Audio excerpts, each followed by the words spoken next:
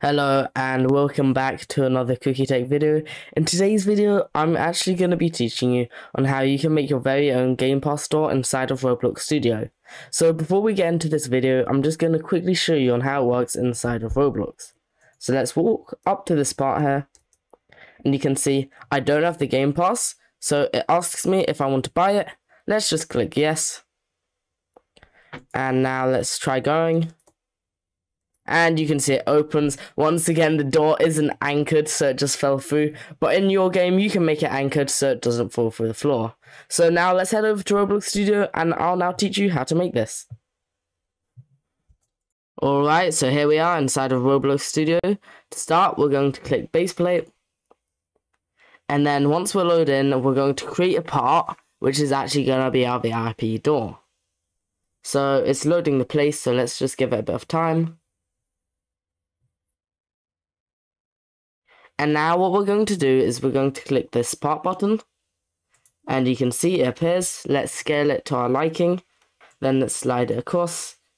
And now, really important thing, this is what I didn't do, but I didn't anchor it. So make sure you click this little anchor button up here. And now this won't be falling through the floor. And now let's start off with this script. So local scripts can't run inside of Workspace, so we're going to have to put this inside of Started UI. So let's click the plus button and then type in local script and enter.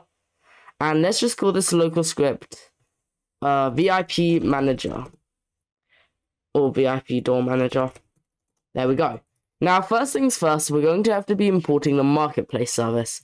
So the marketplace service will allow us to check if the user has a Game Pass and prompt them to buy a Game Pass if they don't have it. So let's just say local marketplace service equal game get service marketplace service. Now we're going to drop a few lines, and then we're going to say local door equal game.workspace, and let's just rename our VIP door to be VIP door. So let's do name and VIP door. There we go. It's now called VIP door. Local door equal game.workspace.door or VIP door. And then now we're going to get the player, so we can say local player equal game.players.local player. So now we got the local player. And then we're going to say local game pass ID equals 0. Now, it's really important that we have a published game, otherwise we won't be able to create game passes. So let's do Alt P, and let's just call this VIP door test, and then let's create this. Now we're going to have to create a game pass. Now head to roblox.com/create and then click manage my experiences. It might take you a second to load in, but once you get there, we're going to go over to VIP door test, the place we just created. We're going to click this cog, and then we're going to click manage passes or create passes.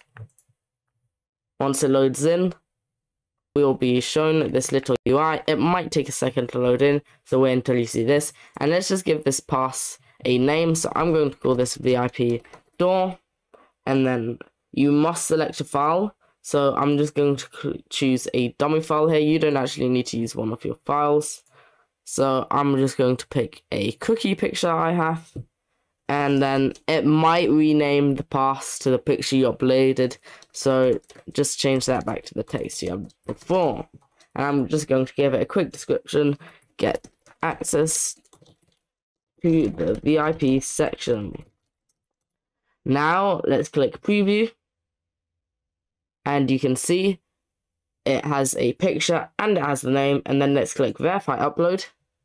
Now let's give it a few seconds. Here it is. And now what we want to do is we want to click on configure. And you can see we have our picture, we have our name, and we have our description. But now we want to actually sell this Game Pass. So when you first create a Game Pass, it won't be put on sale. So let's head over to sales. And then let's click item for sales. Now let's give this item a price. So you'll earn 70%, so Roblox will take 30%. So for example, if I sell this for for example, if I sell this for 100 Robux, I'll get 70 Robux. Just as a test, I'll set it to 1. However, you can customize this to your liking. And then a really important step, make sure you click save. And we can verify this has all worked by clicking on go to details. And you can see we'll have the Game Pass. And now by default, game passes that you'll create, you'll get them automatically. So you can see it says item owned. I didn't actually have to pay the Robux to get it, which is useful so you can test without having to buy anything. Also, keep in mind, all purchases in Roblox Studio actually are just test purchases and your account won't be charged. But that's besides the point. Let's get the Game Pass ID. So the Game Pass ID is this number up in the URL, and then let's right click on it, and then let's click copy. That's everything we need to do inside of our browser. So now we can close out of our browser, and we're back in Studio. And let's head back to the script we're editing, and we can replace the 0 with our number. Now let's drop a line and let's add a debounce, so this will stop the touch function from being spammed, and we can do this by saying local debounce equal false. Now let's detect when our door is touched. So we can say door dot touched connect function, and now we need to make sure that we're getting what actually touched the part. So we can say touched. And now we're going to say local part parent equals, and we're going to say touch.parent. So the parent of what touched the door. To make sure whatever touched the door is a humanoid, we're going to say local humanoid equal part parent, find first child, which is A, and then humanoid. And then we're going to drop a line. Oops, accidentally made a mistake. We're going to drop a line, and we're going to say if humanoid, so if it is a human, then if debounce equals false, then, so if the debounce is also set to false, debounce equals true, so now this function can't fire while this code is running, and now we need to check if this user owns the Game Pass. So we can say if marketplace service user owns Game Pass sync player.useID, and then Game Pass ID, then so if the user ID owns this Game Pass ID, door.canCollide, there we go, .canCollide equal false, else marketplace service prompt Game Pass purchase, and then player and Game Pass ID, wait 3, and then debounce equal false. Looks like I made a little ID. I accidentally made pass capital, so let's fix that. And voila. And now you can see prompt Game Pass purchase. And let me quickly explain this code. If the player does own the Game Pass, the door will be set to false and you'll be able to go inside. And if you don't own the Game Pass, you'll be charged, and then you can try again. So that's all for today's video. If you have any issues with this code, or you need any help, just go to your browser and then go to forms.thecookie.dev, and myself or a scripter will help you.